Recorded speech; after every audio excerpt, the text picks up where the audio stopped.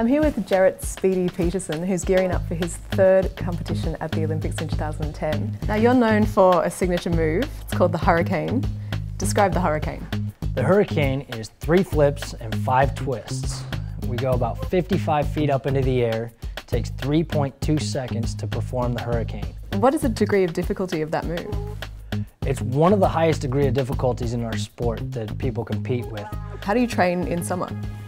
We actually have a jump that is built. It's a wooden ramp built on the side of a hill. It has a plastic bristle, kind of like an overgrown doormat, that we get wet and we ski down that, do flips on our regular skis that we've fiberglassed, and we do flips into a huge swimming pool that has air bubbles from the bottom that come up to help break the surface tension.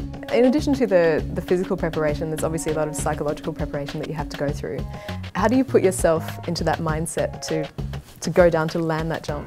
I always try and do everything that I can so that at the end of the year, when I'm walking away from the Olympics, wherever I end up, I know that I tried my hardest, that I gave everything that I had, and I can't ever say, what if?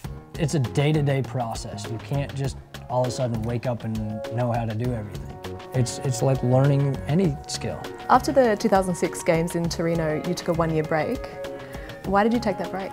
I took a break in 2007. I just needed to kind of focus on my personal life and figure out some things that weren't going quite the way that I had wanted them to.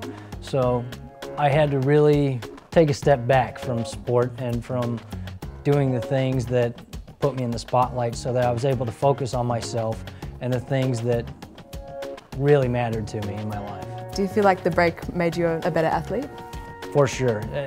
Taking that break off was the best thing that I've done for myself. It really revamped my determination and my motivation. I was pretty drained for a while.